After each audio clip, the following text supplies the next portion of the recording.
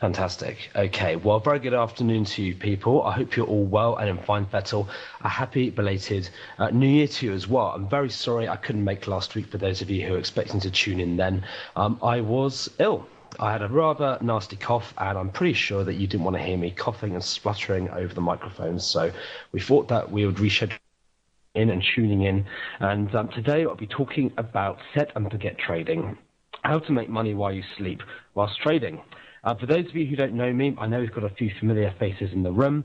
My name's Robert Colville, also known as the Lazy Trader. I run a set and forget trader trading service, and my speciality as a trader is simply end of day or end of week trading, where I just simply place my orders with my broker if I see a setup which I like the look of, and I simply walk away and enjoy the finer things in life rather than spending all my days, hours hunched over a screen waiting for a trade to happen, because that isn't much fun, is it?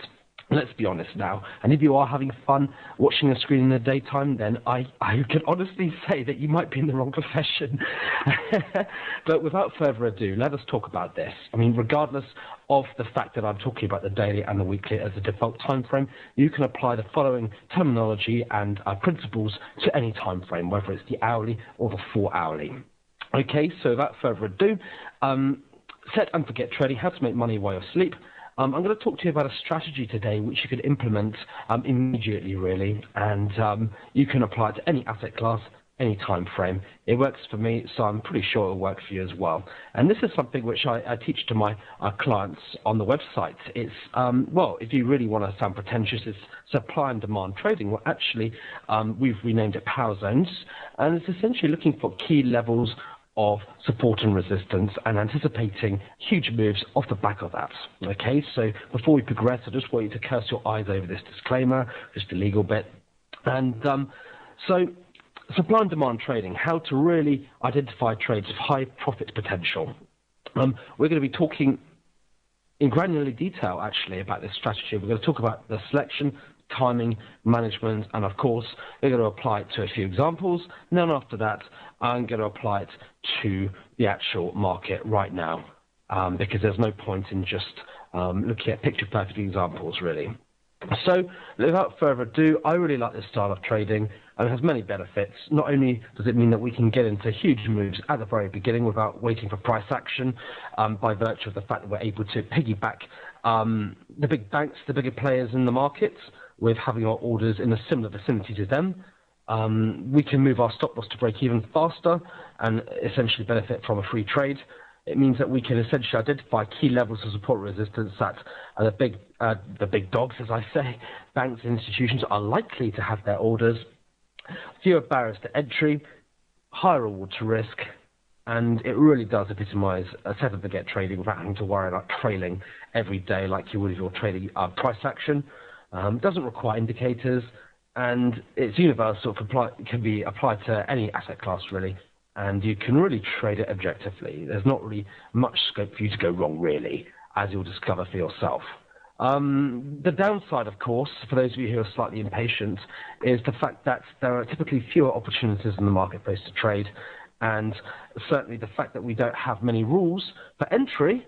Okay, sure, we're quite specific in what we're looking for, but the fact that we have fewer rules might create that all-crippling fear-based disposition where people might just feel that they don't want to get into the trade in the eye of the storm as and when the trade's about to happen. Then, of course, sod's law, they don't get into it, and it's a winning trade. You know, damned if you do, damned if you don't sometimes. Okay, so before we get into the pith of this webinar, I just really want to bulldoze this terminology. Levels of supply and demand, they essentially mean the same as support and resistance. So a level of supply is a sell level, it's a level of resistance, where long positions amongst the bigger players in the market are typically unwound and dissolved, and then sellers are anticipated to be coming into the market thereafter. This would typically happen at a big number or at a big horizontal level. No coincidence that these kind of two elements typically tie in hand. Also, they're known as a ceiling, a horizontal level, you know, resistance. They pretty much mean the same thing depending on who you subscribe to, really. So they all mean the same thing. And this is one thing that a lot of people come unstuck on. When it comes to price action and various terminology in the markets, people essentially are talking about the same thing but with different names, and a lot of people come unstuck with this. Okay, so one thing to remember is a supply level is essentially a level of resistance.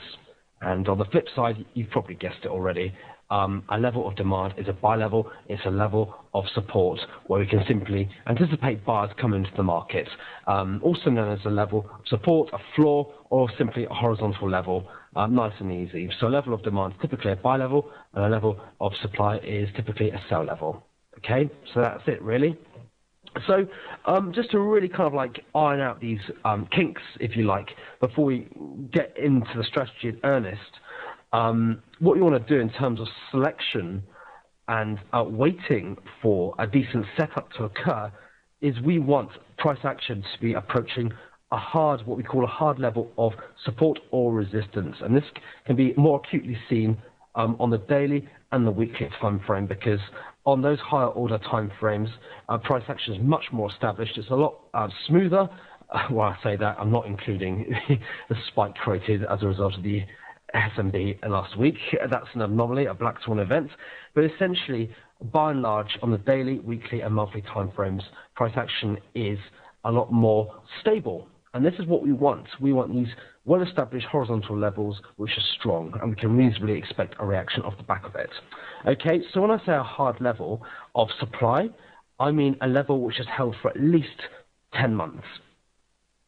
And on the flip side, a level of demand, again, it's a level which hasn't been broken for 10 months. It's held for that long. It's been tested at least twice, and it's held for 10 months to a year.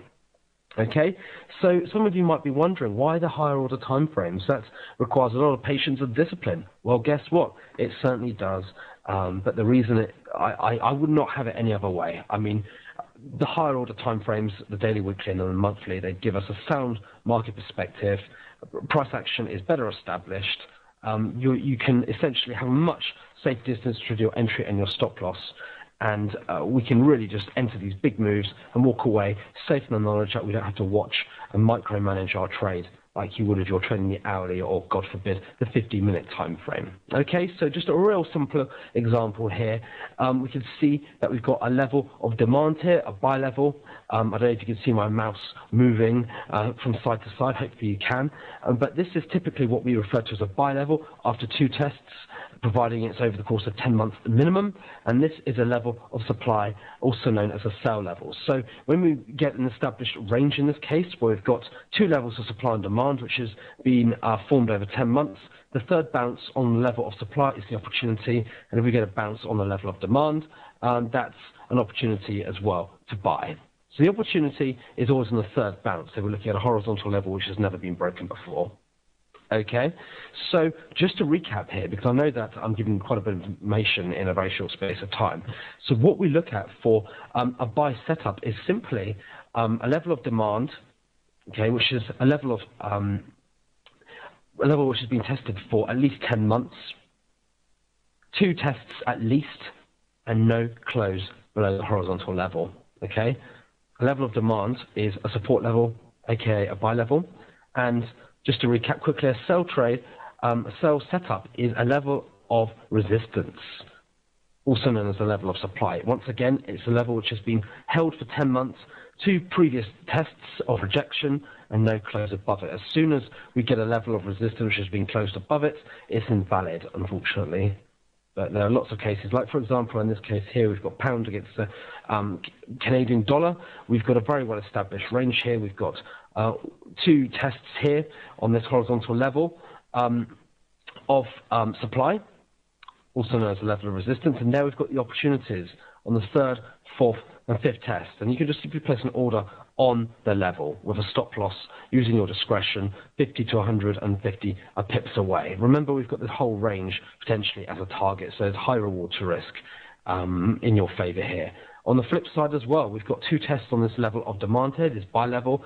The 2 tests, the second test validates it as a horizontal level, and the 3rd test is our opportunity to buy round about here. Okay, so again, we've got Aussie Swiss. Please ignore the big spike which we've seen recently. This is a chart which has been taken before the S&P decided to, well, really kind of like mess the whole market up. We've got the hard levels, as you can see here, where we've got two tests on this level of resistance here, also known as the level of supply opportunity to sales on the third test, and on this level of demand zone, also known as the level of support. We've got two tests here. We haven't got a buy opportunity because we've just been validated. This has just been validated as a level of demand here with the second test. Okay, so typically hard levels, just for your information, occur at round numbers, multi-year highs and lows, whether it's a 5, 10, 15, 20, 25-year high or low, or levels defended by the central bank, like that pathetic 1-200 level with the Euro-Swiss currency pair defended by the, or was defended by the SNB before they decided to flamboyantly say, no, we're not bothering anymore last week, which caused that enormous spike, which I'm sure you've seen. Okay, so absolutely nothing wrong with cherry picking the best and just waiting patiently for them. So I just want to really kind of make this clear here. The best levels of supply and demand are the ones where we have an isolated whiplash rejection of the level here, like so, where prices come up to the level and it's turned around rather quickly. And it hasn't really hesitated at all. It hasn't really been choppy around the level, testing it on multiple times in a short space of time. It's just gone to the level and it's respected it and it's turned around. They're the best ones, where the tests are seldom, like, for example, pound New Zealand. We'll take a look at that in just a second. And we've got numerous other examples, which I'm going to tell you as well. FTSE as well is one of them. Okay, so you can see here for the FTSE, surprise, surprise, we've got this test, isolated whiplash test, great. We've got another isolated whiplash test here, great. And then a third time. These are the kind of tests we'd rather see rather than just price hovering just under the level, if it's a level of supply, for example. Okay, so the FTSE is on the watch list at the moment because really not much has happened in the FTSE over the past year and a half. It's just moved sideways, and it's a simple case of selling the top of the range at the level of supply. And we'll talk about that a little bit more deeply when the time comes. Okay, so I'm just going to talk to you about this US dollar versus the Polish zloty. I don't know how many of you have bothered to even look at this chart, but the way I see it, it doesn't really matter what the currency is. It's a chart, and we treat any chart, no matter what it represents, exactly the same way in terms of trading it technically and analysing it from a technical perspective. So here, looking at it, we've got the first test on this horizontal level, we've got the second, and then we've got the potential buy opportunity right here on the level. Coincidentally, it coincides with 3 spot 100 here. Corresponds with the level, and typically we get the best levels corresponding with that. So please remember that the first test is setting the scene, the second test is a mere coincidence, and the third test is the opportunity.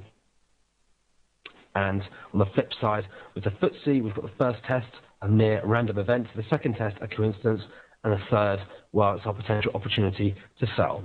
And of course, there's always this argument that, sure enough, the more times a level is tested, the weaker it becomes. Absolutely, I agree with that, but this is depending on the time frame where it's been testing. If it's tested, say, 5 times over the course of like 3 weeks, then yes, I'll be a bit worried. But if they're random, isolated tests over the course of weeks and months, then absolutely fantastic. This is what we want. These are the kind of reaction zones where we can expect a bigger reaction. If it's just a congested zone where we're just seeing multiple testing on the level, almost as if it doesn't even matter, then we do need to pay attention and be a little bit more cautious.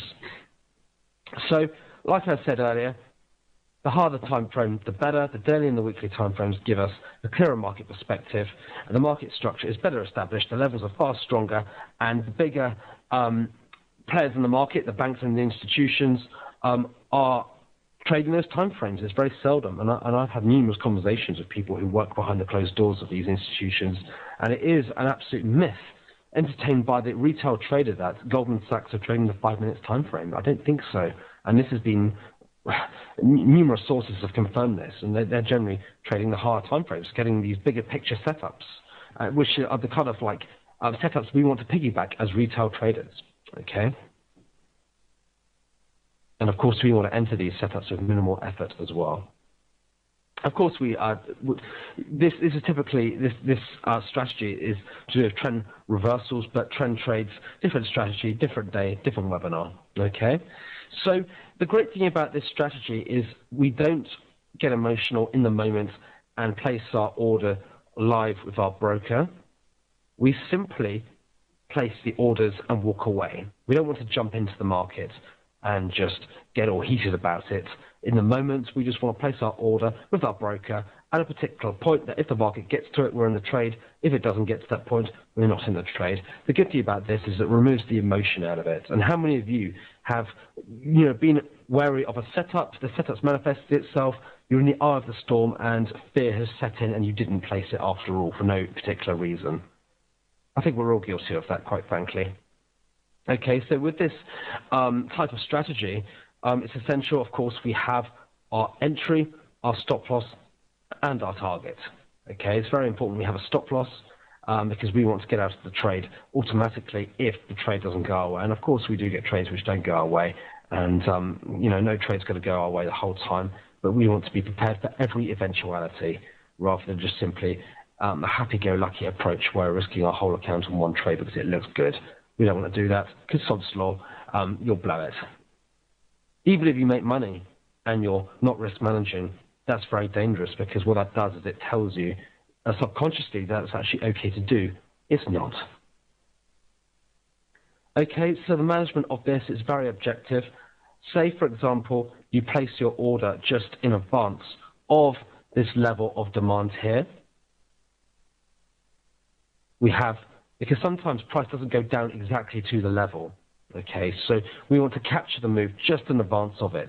And we want to have our stop loss below the level, giving it a wide berth, 50 to 150 pips difference between our entry and our stop loss, just in case we do get price moving beyond it slightly. Sometimes you'll find that you get a false breakout and price will in the daytime spike below the level, only to close above it at the end of the day at the New York close.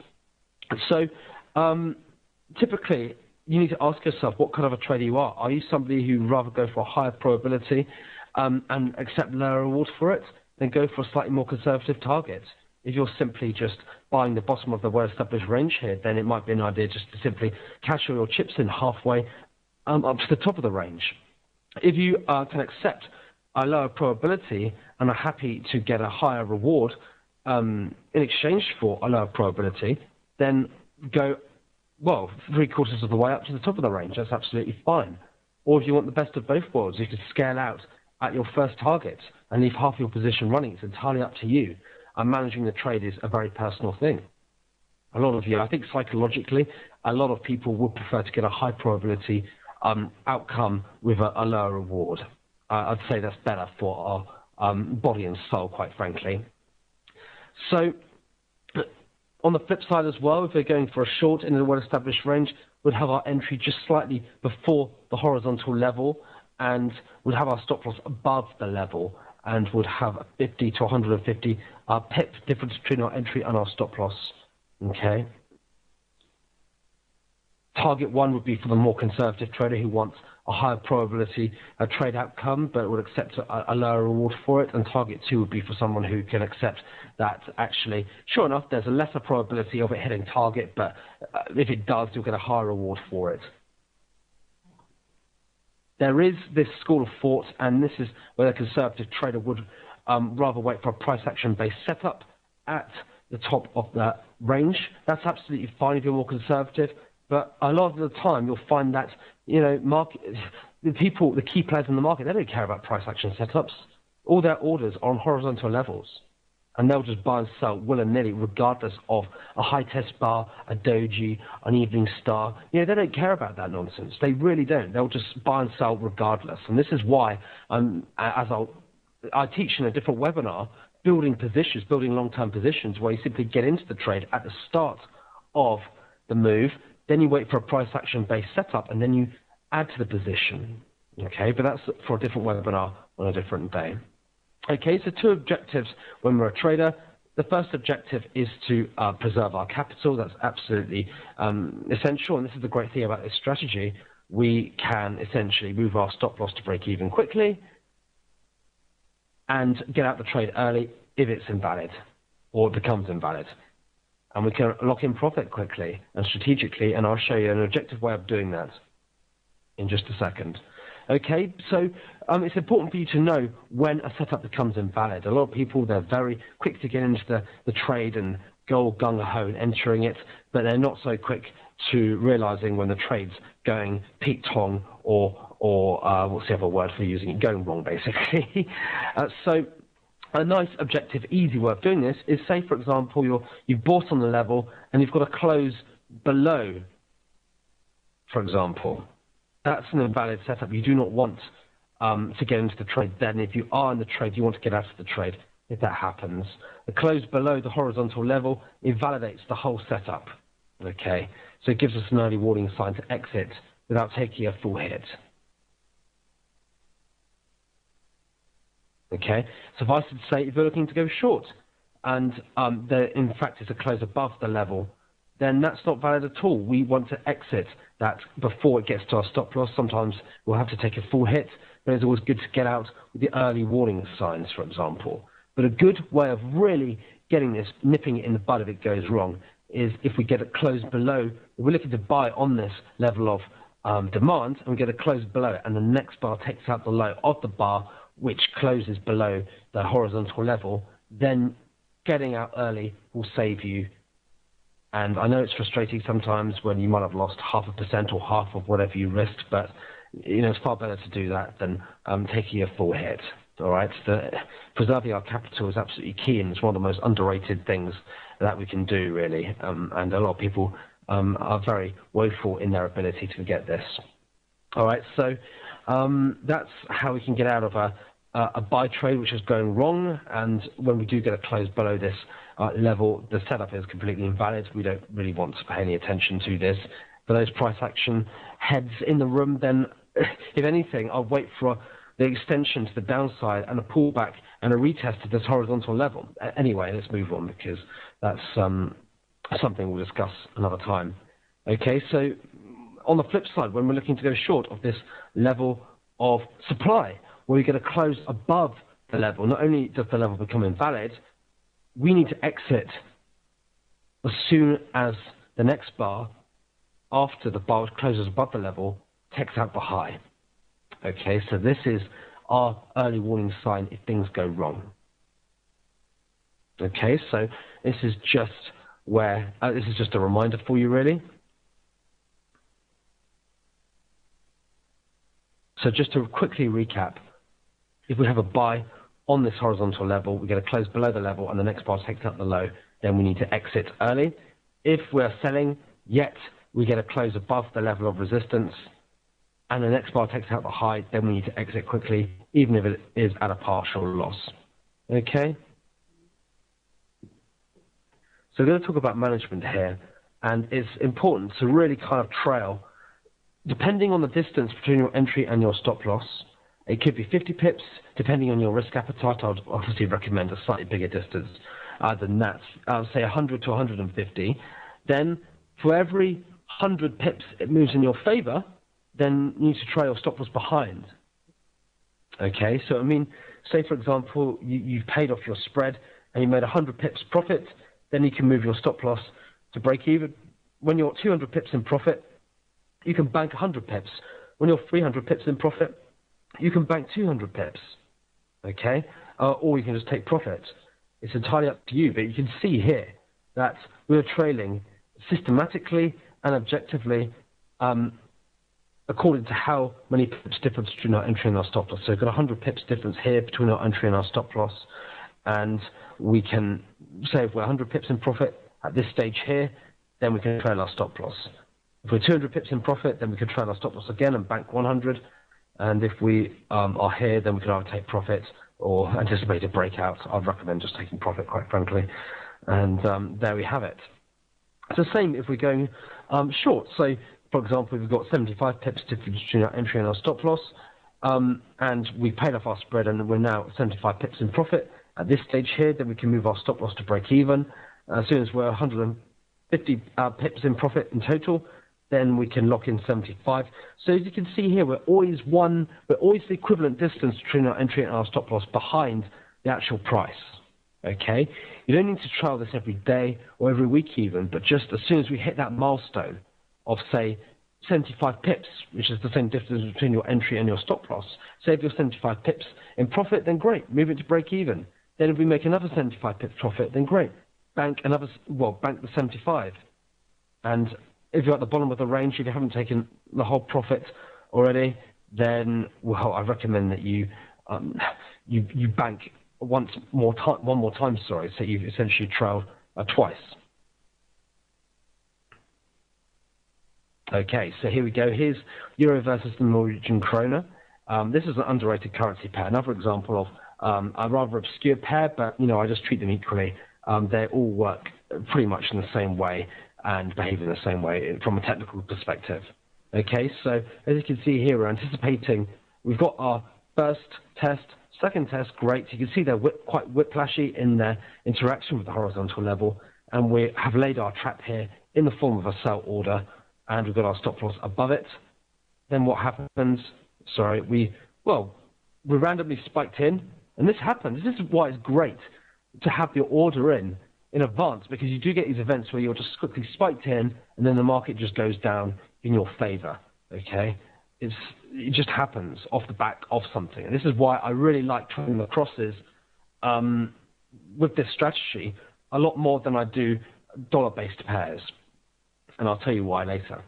Okay, so as you can see, we are able to trail this very quickly.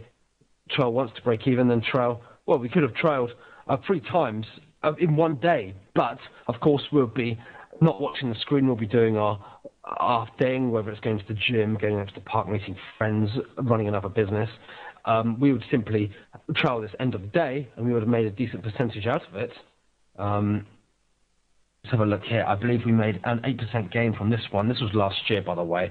A lot's happened between now and then.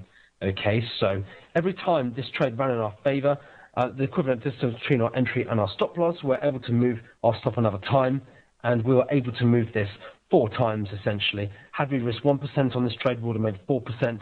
Had we risked 2%, we would have made 8%. Okay, so this is one example of how we can use this kind of mechanical style of managing the trade and essentially getting into the trade in the first place to our advantage in having a very stress-free way of trading. And you can simply just let the market do its thing while doing something slightly more interesting than watching the bars moving all day, because there ain't much interesting in that. I'll be frank with you. So here we go. We've got the US dollar versus the Polish zloty. You might recognize this one from earlier. We had the first test, a random event, the second test, a coincidence, but now we're anticipating the third test at this big number as well. So price action did come back, it filled our order. We had a distance between our entry and our stop loss, and the market, of course, turned up, went in our favor. We managed to trail it once, twice, thrice, and a 4th time where we took profit. For those of you who were asking about price action earlier, sure enough, you can see that we did get our low test bar, bullish pin bar reversal, whatever you call it. We had it here, but as you can see here, from this entry on the level, we were able to move our stop loss to break even and even trail and start thinking about trailing it by the time we had our setup for price action. So you can see here that thanks to getting in on the level, we can get into the move pretty much at the start of it, rather than having to mess around waiting for price action based setup. Don't get me wrong, I love price action. I trade it myself, but it's this style of trading that can get you into trades before price action has formed. And at the time when you would have waited for like a bullish pin bar reversal, you would typically be able to move your stop loss to break even. Who's to say that you can't move your order on the level to break even and risk what you would have risked on the level on this bullish pin bar reversal and essentially add to your longer term position? Sure enough, if it was a smaller bar, I would have done that. But it wasn't, so I didn't. Quite frankly, it's quite a big old bar, and as the target was up here, it would have given me just a 1-to-1 trade, or 1.5-to-1, which isn't really enough for me, to be honest with you. Okay, so I'm going to look at real-life examples now, at the markets rather than just talking to you about these wonderful setups which look fantastic in hindsight. I'm a real firm believer in just kind of like showing you what's happening now rather than just, picture perfect examples which could have been just plucked from a very nice selection. Okay, so one of the great ways to really identify these key horizontal levels is looking at the weekly. I'm just going to remove some of these indicators. I was teaching a client earlier and he was very enthusiastic about indicators, and as you can tell with the tone of my voice, I don't really use them that much, and I'm not really that happy about them. But anyway, as you can see here with the FTSE, I know it's not a currency pair, but let's just pretend it is. We trade the FTSE and stocks exactly the same way as we would a currency pair anyway. So looking at this here, we can see that even on the monthly, you can see that the FTSE hasn't breached its all-time high ever. This is the all-time high last met in 2000 when we had the tech bubble, and guess what? That bubble burst, and we've had the credit crunch since. We had the credit crunch in 2007, 2008, and we've gone up since. We're at the top of this long-term range here. Look at it. The FTSE has just been range-bound since, well, for the past 15 years, really, past 20 years, sorry, 1995. So pure logic would dictate that it will make abundant sense to sell at the top of the range and to buy at the bottom.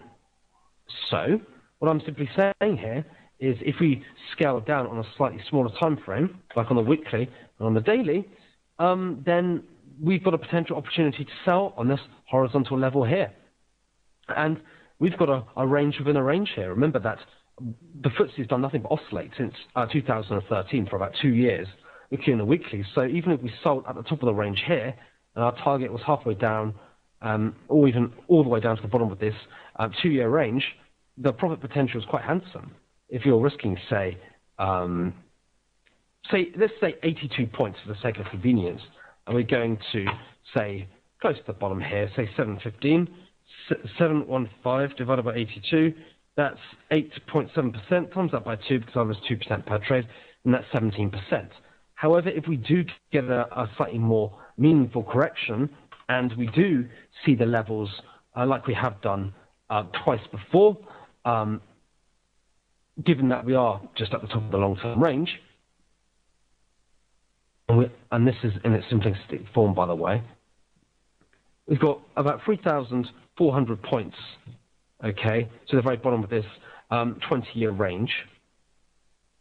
Divide that by 82, that's a pretty good sum. 41 times 82 divides into 3,416. And if you times that by 2, then that divides into 83 times. So I'm not saying, oh, goodness, let's pray for the next crash. I'm simply saying just be aware of this, because this is a simple setup which could manifest itself anytime soon. I mean, markets, certainly equities, crash every 5 to 7 years, and we're certainly due for one right now. Anyway, let's talk about currencies, because this is a currency webinar. But I just wanted to give you that flavour, really. And if it was a currency, we'd trade it in exactly the same way. And looking at Aussie New Zealand here, I know some of you who've heard me before, I'm noticing a few familiar names in the room. Donald is one of them. Hi, Donald. I hope you're well. Happy New Year to you. But yeah, looking at this here, another 25-year extreme here. This is Aussie New Zealand. There's two-horse race between the Aussie dollar and the Kiwi dollar. And we're at the bottom of a long-term range here. And as you can see here, it's just been a two-horse race between the Aussie dollar and the Kiwi dollar. And guess what? We're at the bottom of this long-term range here. So it makes sense to buy at the bottom of the range. And certainly our clients are long on this one at the moment. And I think they're up between 2 and 4%, depending on where they put their stops. But no, I mean, they're looking for a really seriously long-term ride into this one. Their stop losses are break even. But you can see here that the entry was round about here, round about at the bottom, depending on where they saw the bottom of the market, where it correlated the previous extreme, and they're just simply waiting for it to do its thing. Same with, where else? What else are we going to be looking at here? We're going to look at Pound New Zealand. This is one I just referred to earlier. You can see here with this currency pair, you can see that this level at 2 spot 100. I remember taking this short in 2012 in May. I was in Paris back then, and it was a very nice trade because what happened, it just went straight to the bottom. This was a price action based setup then, but more recently we've had this validated the level. We had two tests which validated the level, but last year, in October last year, we had this whiplash movement up to 2 spot 100, and those people who'd identified it at this level, certainly clients of ours would have, off the back of our webinars, which we present on a weekly basis, they would be in this short at the moment. They would have anything between 100 and 150 pips difference between their entry and their stop loss, and they'll be rooting for either, some of them would have got out halfway down to the bottom of the range here, like round about here, but others who are slightly more fearless will be looking to take it straight to the bottom of the range, having scaled out halfway down the range here. So you can see, regardless of the trades that other people are in, can you see, if you look closer, I'm going to zoom in here, you can see that the profile of the tests are very quick and they are whiplashy. And this is just the kind of test we want really for this power zone strategy to really come into its own. And lo and behold, as soon as we've got price coming up to this level again, guess what I'm going to do? If price comes up to this level again, well, I'm looking to sell it again. It's as simple as that, really. I don't really care what pound's doing against the US dollar and the New Zealand dollar's doing against the US dollar. I just treat every cross pair for its own merits, and we'll trade with story told in front of the charts right in the moment, rather than trying to like second guess what the pound's doing against the US dollar and what the New Zealand dollar's doing against the US dollar. I know a lot of people fall into analysis paralysis doing this, but I'm just seeing a potential fourth opportunity where we get a spike up here, up to the top of the range here, and we get a sell opportunity off the back of that. I did want to show you, I think it's New Zealand Swiss, my apologies. Yeah, it was New Zealand Swiss. So Aussie Swiss, my apologies. We had, let's forget about the SNB, we had a great level here, fantastic level here, and had an order to sell lined up on this level. But of course, the SNB had other ideas, and we had this move downwards. So unfortunately, this one's off the menu for this year, I would say. And we've got others waiting in the wings, like, for example, the British pound versus the US dollar. We just waited for it to come down to this horizontal level. 1 spot 4800, well, sorry, 1 spot 4858. You can see here that we've got two isolated tests on this horizontal level. I would actually prefer it to be a cross-currency pair, because if we're looking to go long and short with the US dollar-based pair, then it really is quite a polarized kind of like deliberation as to whether we've got risk on or risk off. I mean, if we're looking for the British pound to increase in value here, then we obviously want a weakness in the dollar, but the dollar's so strong at the moment, we might not get it. And remember, the British pound might be strong and the US dollar might be strong as well, but it is a two-horse race between who is strongest, the battle between which country is the strongest. Okay, so that's the fact of the matter. So I'd far rather this was a cross-currency pair, but you know, does the market really care what I want to happen? I don't think so. So we've got that. I'm going to show you, well, one more example before we call it a day. But this really is a style of trading which I would recommend. I mean, you don't get many opportunities, but when you do, it really is worth your weight. It really is.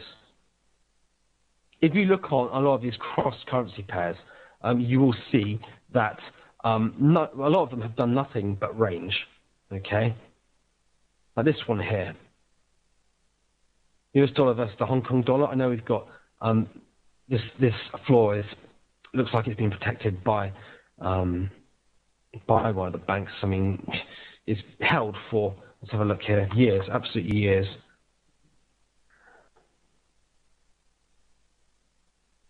There we go. This level was held since 2003. So, given that it's potentially defended by a bank, then it makes sense to simply buy on the level just above it and cash your chips in halfway up the range or at the very top if you've got balls of steel. Okay, but be careful when we're trading with levels defended by the banks, because as soon as the bank turns around and says, "Oh, we're not defending it anymore," you can expect a huge movement and slippage, spreads to widen, and the bloodbath to essentially follow. Okay, I'm going to deal with questions in just a second. I just want to bring you back to this very quickly.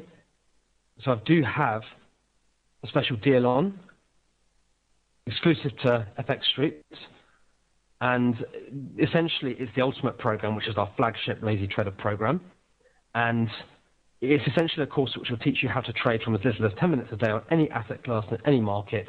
Had great reviews from this course, and we're adding to it the whole time, valued at $1,997.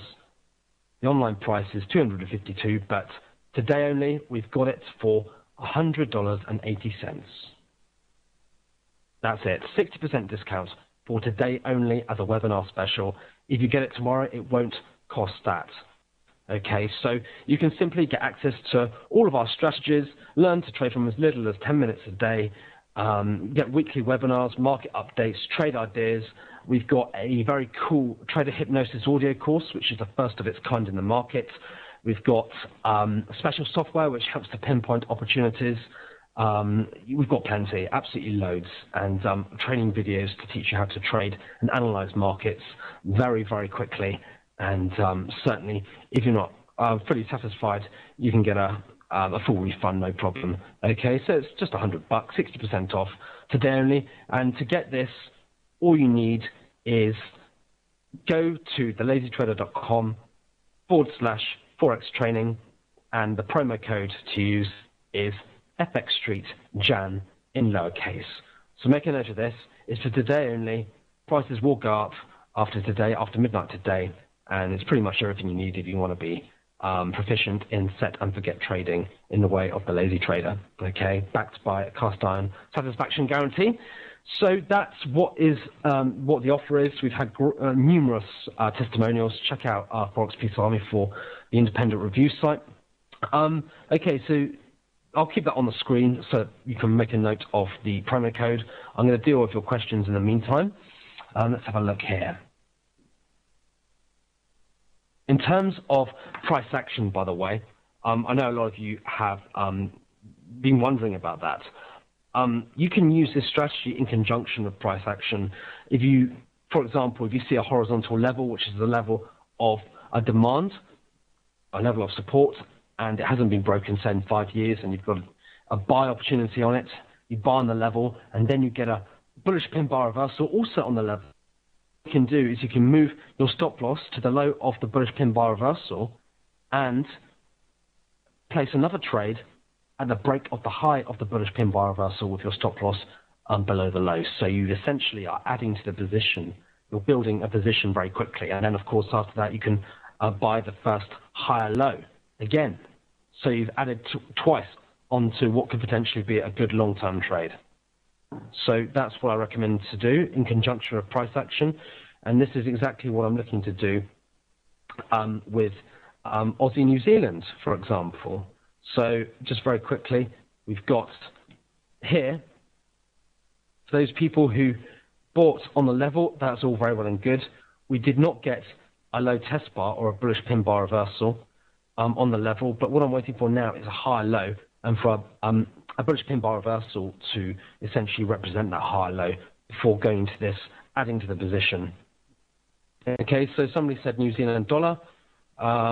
Yep, to be honest with you, New Zealand dollar is a bit of a anomaly, really. It's just moving sideways. So it makes sense to simply sell the top of the range to buy the bottom. It's in limbo at the moment. I'm not particularly enthusiastic about this at all. You know, the central bank, New Zealand, say one thing. They want to decrease the price, the value of it. Seasonally, the Kiwi New Zealand dollar is very bullish. We're holding this level just about. It's too confused. I'm not really that interested in it. I've got my eyes on what I've just basically mentioned to you.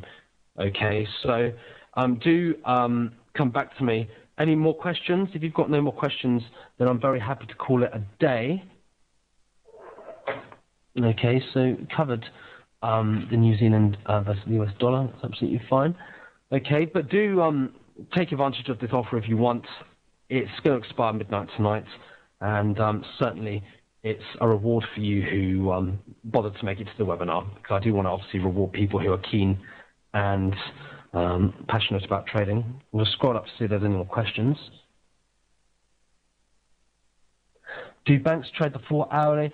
Quite possibly, I'm not sure. It really depends on the bank. I'm sure there are banks that do. I mean, 4 hourly is a good compromise between end of day trading and intraday trading. Certainly, if you are looking at the 4 hourly, then I'd recommend looking at the midnight bar. If GM London time, sorry, the midnight bar London time has a lot of movement off it. And you'll see that if you're looking at the charts, if you're looking at the majors and the minors, especially if it's a bullish pin bar reversal or bearish pin bar reversal. Somebody asked, Joe, would it be better to wait for the reversal to occur and then enter? No, sure. I mean, if you're more cautious, then absolutely fine. But of course, you run the risk of missing out on profit potential. And that just goes hand in hand with what I said about waiting for that price action based setup. You can wait for that price action based setup and a reversal on a smaller time frame. But it might not happen. Price might just whiplash off the level and just leave you not in the trade, and the move might just happen without you. Okay, so there are pros and cons. It really does depend on your risk appetite. I mean, we'll fully appreciate everyone's different. The strategy is not for everyone, but it's certainly the best if you want to just set and forget, walk away and do your thing without really having to worry about watching moving bars all day, because I can certainly think of 101 things I'd rather be doing. Midnight, I refer to midnight as 24 hours GMT, yes. Greenwich Mean Time, 12 o'clock midnight, yeah. Okay, so hopefully see you on in the membership area on Lazy Trader if you take advantage of the ultimate. No love lost if you don't. But, okay, one more question. How many swings before you reach target? It doesn't matter. If you're trailing objectively in that mechanical way I taught you, say if you've got 50 pips difference between your entry and your stop loss, you trail for every 50 pips profits you have, but 50 pips away from the current price action, then you'll be fine. You can trail below the swings if you want. It's a different style of management. But sometimes you'll get these ranges where you don't get any cyclicity in them. You'll get these just choppy oscillation. So this is why I've taught you this rather mechanical style of trailing instead of just trailing below higher highs and higher lows, or lower highs and lower lows. Okay. Any more questions, folks, or are we good for today? Okay, thank you very much. It's been a pleasure as always. How do I think these days? Well, you know what? I treat every day differently, to be honest with you. I just see the market in exactly the same way. I sell at the top of the range, I buy at the bottom, I buy I buy the dip in an upward trend, and I sell the rally in a downward trend. That's pretty much what I do, regardless. Okay, thanks, folks. I'll see you next time. If you've got any questions, drop me a line, rob@thelazytrader.com. Take care. All the best to you.